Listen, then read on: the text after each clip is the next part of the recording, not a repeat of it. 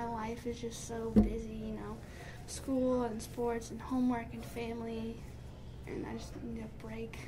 I'm involved in the student council.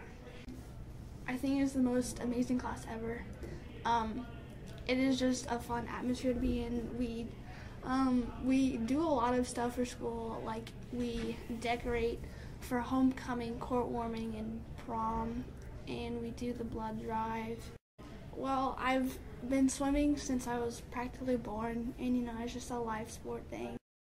Cross country, I went out this season just to like see how it is, and I loved it. So I kept running, and since cross country is a fall thing, I'm gonna do track, so it'll keep me running. I don't want to be known as Paul Blood's little sister, because it's really embarrassing actually. At school, he acts like he doesn't know me, like, who are you, like, get off of me when I hug him. And at home, he's so different. Like, we hang out all the time, you know, we jam to Justin Bieber, he sings along, you know, he's just so different from home and school. I have a really strong relationship with my mom. She's like my best friend. She's kind of like me, but older and a little bit mean, but I love her to death. I like it that she's happy.